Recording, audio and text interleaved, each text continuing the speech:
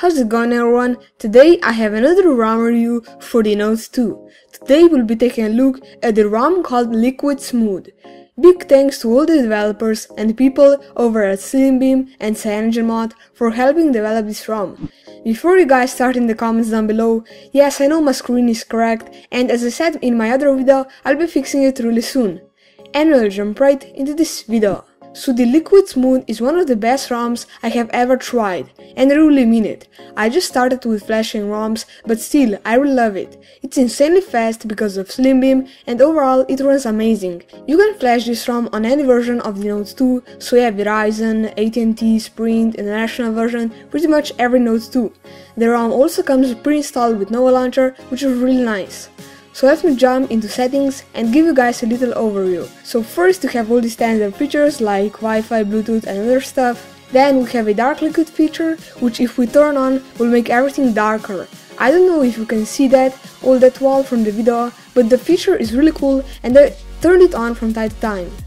Then we have interface. In the interface you can customize a lot of advanced stuff, so let me just go over them.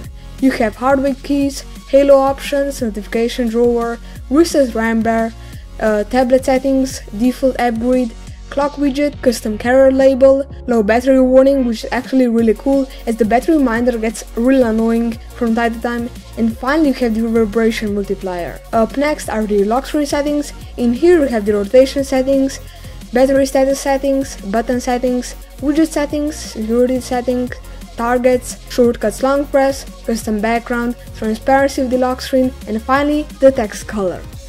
Next are navigation settings. In here you can customize your navbar buttons, which are the buttons used on the Nexus devices, and that's pretty much it. Up next we have performance settings, which I wouldn't recommend using unless you are an Android expert and want to overclock your device. You also have Pi control built into this ROM, which is really awesome as I really like using Pi control.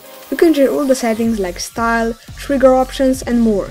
Then we have power menu. In here you can customize what you want to see when you hold down your power button. Then we have power widget settings, you can enable and disable it, and other awesome settings. You also have quick settings, which I really loved.